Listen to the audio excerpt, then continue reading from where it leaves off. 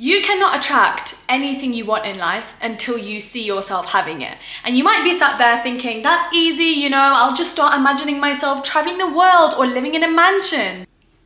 No. Just know, what you don't realize is all of the thoughts you have on a daily basis actually determine whether or not you're actually capable of attracting your desires. For example, when you feel guilty for buying yourself an iced latte, or when you don't invest your money because it's too much of a risk, or when you feel jealous of others because they're doing better than you, or when you say you can't afford to buy fruit from the grocery store because everything is just too expensive nowadays. All of those are examples of you putting limits on yourself every single day. And when you do this, you invite more stress, deprivation, and struggle into your life. The only way to get something different and actually create an abundant life is by rewiring your brain to only have abundant thoughts so you can actually attract everything you want. And this is how you do it. As always, here are the video chapters. Remember that I have a podcast so you can listen to all of my YouTube videos on the go. It's linked down below. Make sure you check out my Instagram and TikTok, and also a big thank you to Skillshare for sponsoring this video, one of my favorite platforms, and they are gonna have a big role in some of the habits and lifestyle shifts we're gonna talk about towards the end of the video, so stay tuned. Chapter number 1, understanding the difference between a scarcity mindset and an abundance mindset, because every single day we float through life and we have these thoughts that come in and out of our subconscious that we don't even realize are sabotaging us, and that is what we call a scarcity mindset. A scarcity mindset is when you view life very strategically. Things have to be changed and saved and done very carefully so that you can avoid any mistakes, imperfection, or risks. And you think this because at your core you believe there are not enough resources to go around. Resources meaning money or opportunities, absolutely anything. And as a result of this, you are more impatient, possessive, and always anxious. A scarcity mindset isn't something that is always our own doing. A lot of the times it's caused by our upbringing. For example, financial trauma, growing up in a family where, you know, if your parents were always talking about money like there was never enough or there was always a lot of struggle, that mindset would have been passed down to you. And that means even if you've grown up and you're actually doing very well for yourself financially, you will either overspend or always be penny pinching because of those habits you picked up when watching your parents. But a scarcity mindset can be caused by loads of things, like your own insecurities, having people-pleasing tendencies, feeling the need to diet, never feeling that you are enough or going to be approved or accepted just as you are. And if you can relate to any of those things and you feel like those things still affect you to this day, you have the power to change your thoughts. And that's what we're going to be talking about right now. The change you are going to make is a shift towards an abundance mindset. This essentially means that you see a limitless potential in life. You're the kind of person that always sees the glass half full. You see all of the goodness and beauty and potential in the world, in yourself, and in others. And as a result of this positivity, you are always intentionally driving yourself to achieve all of your goals because you don't have any doubt holding you back. You believe that it's possible for you to achieve everything, and the same for everyone else. It's when you're looking at the world in hopefulness. You believe that things are always going to get better. There's always more for you to receive. When you hear certain affirmations on TikTok, for example, like, I am a lucky girl, everything I want flows to me, that is an example of an abundance mindset. It's like when something good is going for you, yes, you're grateful for it, but you're also like, hi universe, can I have more? Because you believe there's always more to come around. Whereas a person in a scarcity mindset, if something good happens to them, they hold on to it. They're like, okay, but what if this all goes away from me? Or like, these people have failed, so what if that happens to me, you know? You will never catch an abundant person feeling jealous or fearful or comparing themselves to another. And that is because they genuinely feel happy and celebrate the successes of others because they know the good things that happen to everyone else does not take away from their own blessings. And for that reason, you will catch abundant people always trying to give back. They will openly and freely give advice and want to help people even if they're in their same industry because they don't see competition. Whereas people with a scarcity mindset, they're too busy to give back. They're too busy in their own head, thinking that things aren't going to go right for them, thinking that the world is out to get them, the world is unfair, there's not enough money, there's not enough this, things are going to be taken away from them. If they give back, a lot of the times they're doing it for their own gain. They're doing it to try and gain approval or get further. So to finish off the understanding chapter, you know we gotta bring in our girls. Wait for it. Lola and Athena. You know what? I have not seen you guys in a while. How are you? Now, we already know Lola here is big on the scarcity mindset. She is just thinking like that every single day. And we know our girl Athena, she's got the abundant thoughts down. Lola wants to set up a business. She actually wants to do a lot of things. And when she finally plucks up the courage to try out these things and these ventures and these side hustles, she goes at it and she works and works and works. And then she hits an obstacle. And she says, this is too hard. Then she assumes she's going to fail, and then she gives up. You know why? Because even though, yes, she's working towards her dreams, she is too distracted by everyone else who has made it before her and the fact that her life doesn't look like that yet. Lola also accepts any and every opportunity that comes her way, even if it doesn't align with her, even if it doesn't match the payment threshold that she should be setting for herself, because she feels like when something comes her way, she has to cling onto it, because what if nothing else comes? And Lola is also incredibly impatient because she is always counting on that one good thing coming, that one hope that she'll win that competition or get that job, instead of focusing on all of the abundance in her present moment and life that she could actually be taking advantage of or just being grateful for. Now, in comparison, our abundant girl Athena is also trying to set up her first business, and my God, is it hard. She is encountering obstacle after obstacle after obstacle. She has idols she looks up to and she wants to be in the same space as them. And is it disheartening that it seems like it's so easy for everyone else and not her? Absolutely. But she shifts her focus. She knows those people probably had to put years of work and struggles and failure into where they are now, and she's prepared to do the exact same. When she encounters obstacles, she's like, challenges help me grow. They help me grow as a person, they grow my knowledge, and they grow my ability to succeed. This failure and this difficulty is just part of my journey to success.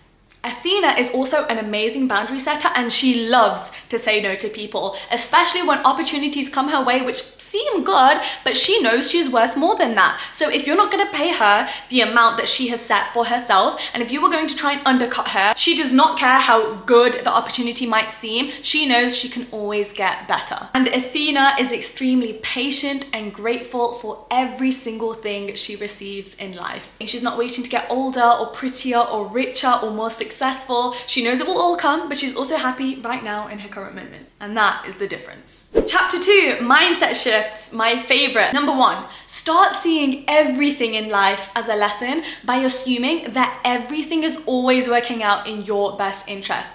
Ever since I started doing this, my life changed. You will not catch me complaining for days on end or feeling pessimistic or ever thinking that life is unfair. Do I go through hard days? Do I struggle? Do I cry? Absolutely. And that's because I'm human, but I will never think that my life is bad or rough no matter what comes my way. If I get rejected from a job or an opportunity, I'm like, something bigger and better is coming my way. Am I allowed to be sad about it for a while? Absolutely. But you can't beat yourself up about it and think, oh my God, this now defines my knowledge and where I'm going to end up in life and my intelligence and my worth as a human.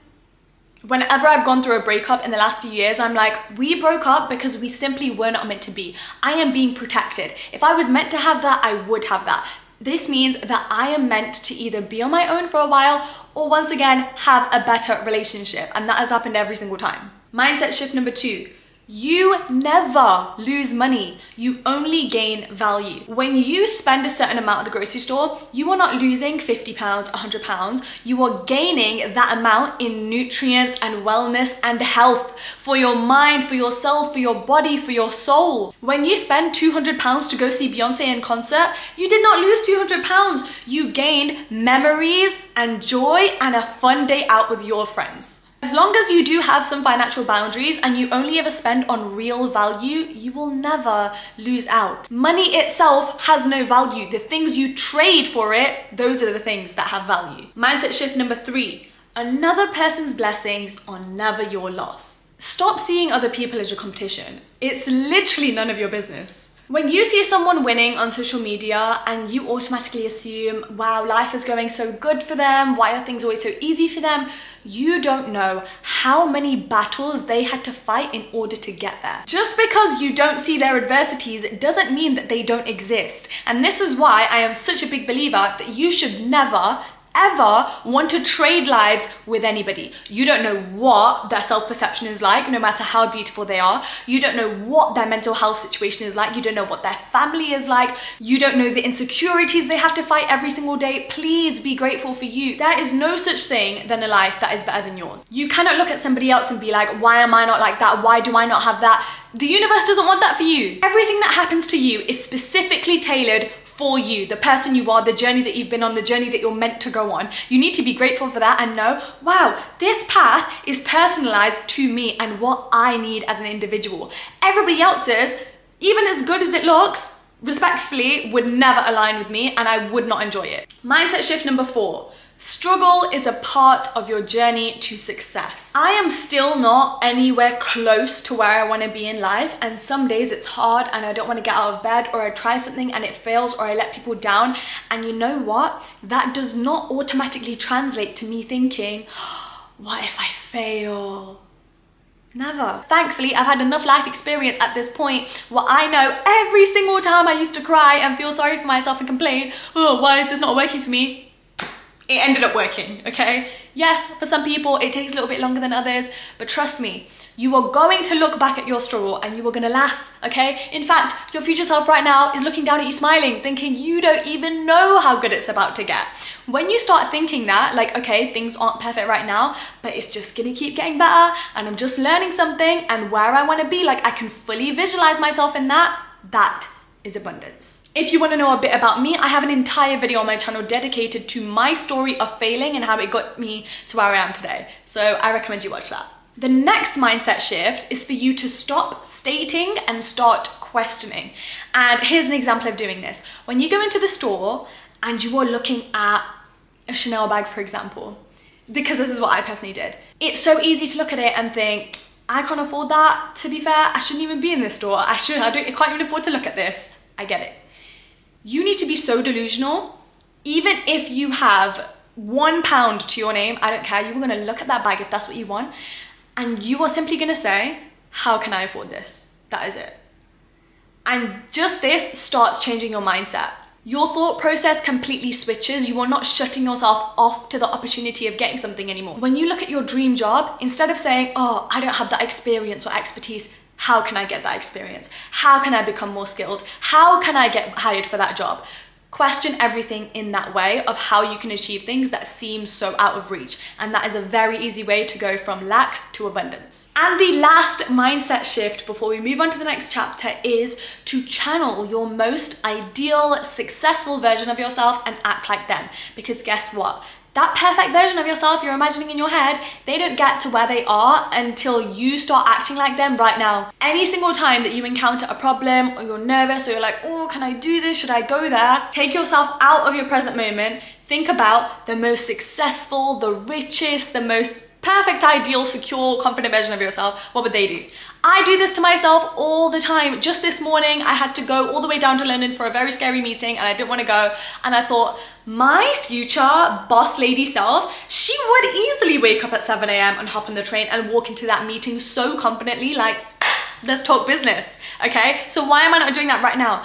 The second I think that, my energy changes and I am able to show up as my best self. Chapter number 3, habits and lifestyle changes. This is about how you create an abundant life now that you know the difference between the two mindsets and you have all of the mindset shifts in place so that you can start having abundant thoughts on a daily basis. So the first way to live an abundant life is by normalizing working confidently. What I mean by this is I want you to take some time to dream as big as you want. Like I said before, create that vision board, really get clear about what your ideal future successful self is, what they do, what they look like, who they are. Once you have an idea of these goals, write them down and then move that into a timeline. And then I want you to start working at these goals. This is important because abundant thoughts come from having confidence in oneself.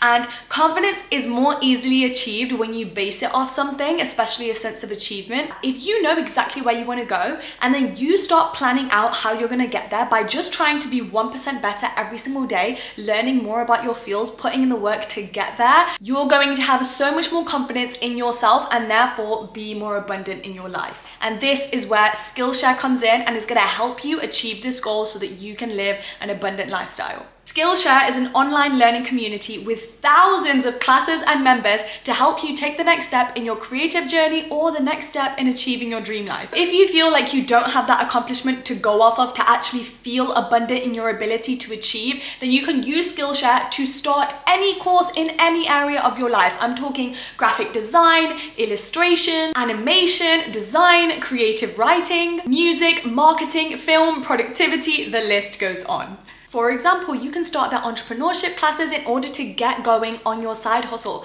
Therefore, you can't just sit around feeling sorry for yourself, feeling like you don't have the expertise. Skillshare actually massively influenced where I am now in my creator journey. It was years ago that I was exploring their website and I stumbled across some video editing videos. So I started watching them to brush up on my skills, but also learn about graphic design. And I would watch SEO because I heard all these YouTubers talk about the importance of it, but little old me had no idea what it was.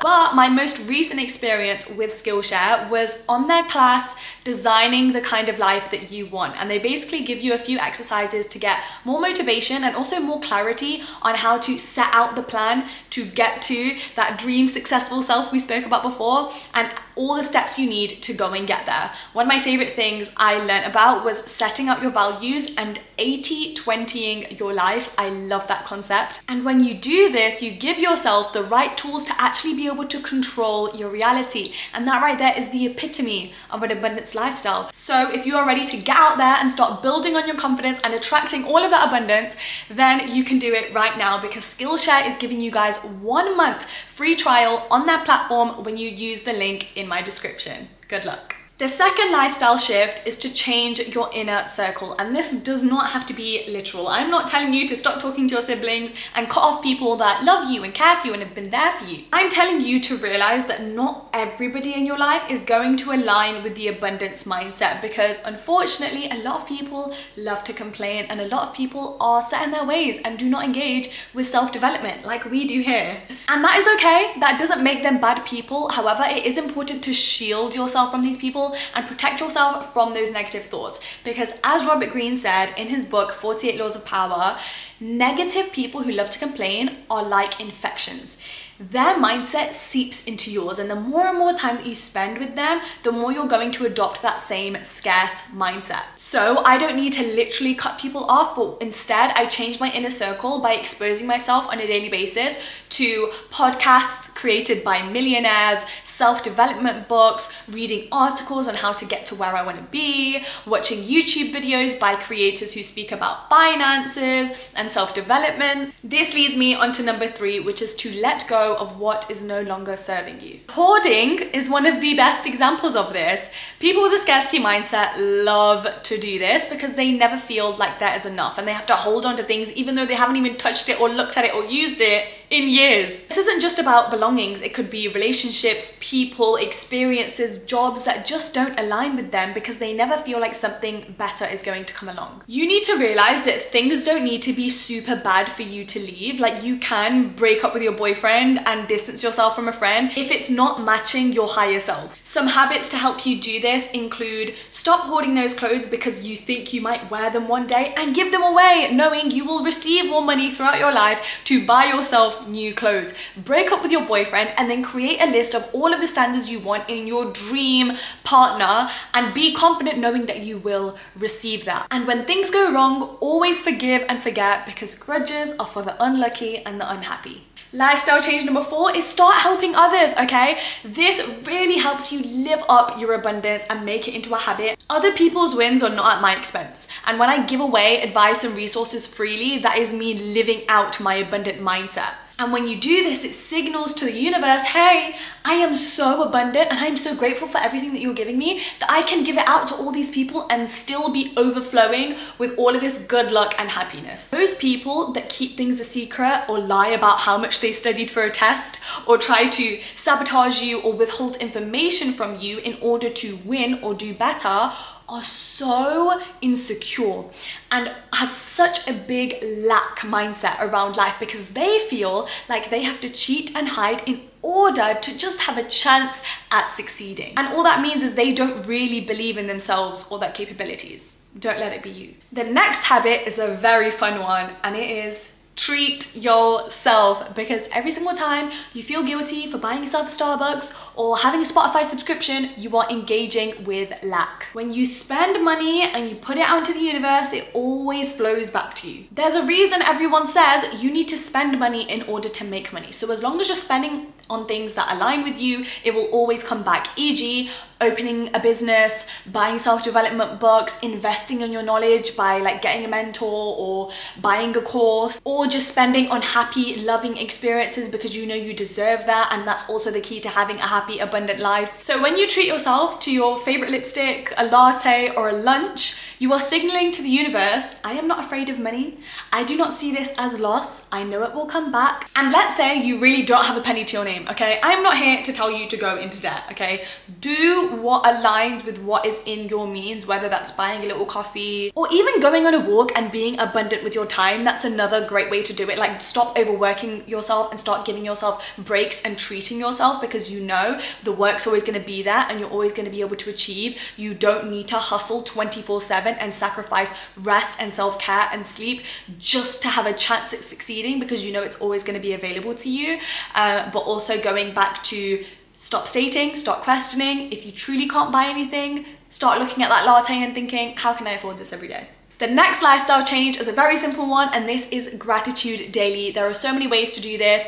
You can make it a habit to journal every single evening, gratitude. This journaling can be 3 bullet points every single day. That's all you do. I'm sure there are journaling apps where you download it and then you'll just type it like a text every single day, record it. Or you can make it a habit to call your parent or your boyfriend or your best friend, and every single day when you FaceTime or you call, you make it a habit and you share with each other the things that you're grateful for that happen in your day. What this does is, when you know every single evening you're going to come home and you are going to record those things, when you go out into the day in the morning, your mind is now trained to look for beautiful things, to remember nice little wholesome moments that you probably would have looked past before. And as a result, life always feels good. Life always feels abundant. And the last lifestyle change is something that has been a huge part of my life and that I do every single day to this day. I was actually doing it multiple times today. You're going to essentially daydream. Like, I want you to close your eyes before you go to sleep every single night and imagine yourself in the craziest rooms with your dream amount of money, in your dream house, in your dream relationship, and play it in your head like a movie, because that is what I do. And ever since I have done that, every single thing I've dreamt of, I have it. A lot of people go to bed imagining scenarios with their crush or thinking about their problems. And what this does is it lowers your vibration, and then it sets the tone for your day, the next day. And then you're always in this constant state of lack and worrying about the negatives in your life. If you make it a habit to constantly imagine yourself like, oh, I'm gonna be here one day, like it hasn't happened, but I can see it and I can watch it so clearly. Life is always abundant because you know there's so much possibility. And the last chapter, homework and affirmations. So the first homework task is to journal and release all of your worries. If you feel like you have some things that you're really struggling with your scarcity mindset, I want you to get out a piece of paper. I want you to write down everything you're worried about. You know, I don't have enough money, or what if I don't get the job? Write it all down. Okay, be honest, be vulnerable, get it all out. Once you've done, now you've literally physically gotten that all out of yourself, you've released that emotion. Next to all of those phrases, you are going to write the abundant thought of it next to it. And this is so you can train your mind to get into the habit of abundance. So on the days that these thoughts pop up again, because they do, and that's completely normal, you know what to tell it instead. For example, money is really tight right now and I'm scared that I'm gonna run out of it, to money is always flowing to me. I have nothing to be afraid of. The universe always protects me and I will achieve my greatest dreams. Homework task number 2, I want you to treat yourself this week, okay? To anything that is within your budget. It's completely up to you. Have some fun and signal to the universe, I can treat myself and I can spend money and it's okay. I'm not in loss, it's fine. Once you do this, take a picture, send it to me on my Instagram DM at tamkaur, or better yet, post it on your Instagram story and tag me in it, because I would love to see, I'd love to repost them, and I want to check, okay, that you've been doing your homework. Homework task number 3, get your calendar out and I want you to schedule a time for you to practice gratitude. It could be once a day, in the evening, in the morning, it could be once a week, every Sunday, and you need to make it a priority that on this day, I'm gonna say what I was grateful for in the week, or the day. And this is gonna train your mind for abundance so quickly and make sure that you always see the glass as half full. And the last homework task is to do something this month. I'm giving you a whole month, okay? To push yourself towards your dreams, to make some sort of action so that you can be confident and know I'm creating that abundant life. And like I said before, you can use Skillshare for this. You have a whole month free trial down below in the description for you to use. Depending on your goal, you know, maybe if you want to go to the gym, you better go, sign up right now, off you go. And once again, send me a picture, send me a message, tag me in your stories. I am about to hold you accountable. And to finish the video, here are some abundance affirmations I want you to be saying to yourself until it flows to you so naturally and effortlessly that you'll never need to watch this video again. Money flows to me effortlessly. I am worthy of abundance. The universe supports me in achieving all of my dreams. Everything works out in my favor and always in my best interest. I release all resistance to my desires. And finally, I love life and life loves me back. And that brings us to the end of this video. I just feel like a big ball of positive energy and I hope you do too. Comment down below, let me know what you thought of this video. How are you feeling right now? Are you excited to embark on this new journey? Like this video if you enjoyed it. And I think that's all for now. I will see you guys in the next one. I appreciate you. Oh, remember, I have a vlog channel. I always forget to talk about it. Go check it out, okay? Let's be besties. I'll see you in the next one. Bye.